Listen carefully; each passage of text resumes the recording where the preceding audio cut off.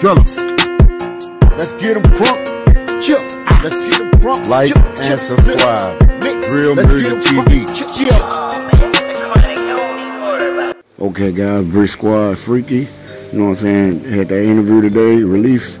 You know what I'm saying? He was sitting there saying that, yo, gotta stop asking, you know what I'm saying, niggas about Jojo. You gotta ask niggas like Rico, you know what I'm saying, niggas like them and all them niggas, Gotti and all them. You gotta ask them, you know what I'm saying, him about Jojo. You can't be asking all these other niggas about Jojo, even though they was around him, but he knows them personally.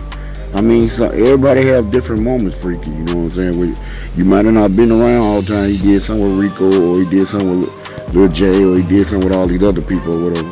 But I feel what you're saying too, though, you know what I'm saying? But hey, who knows or whatever. But Freaky, you know what I'm saying, upset. He said stop asking these niggas, interviewing these niggas, asking them questions about Jojo. Come ask him, the real Brick Squad member, 069. You know what I'm saying? Rest in peace, Kevo, Lil Don, and all them boys.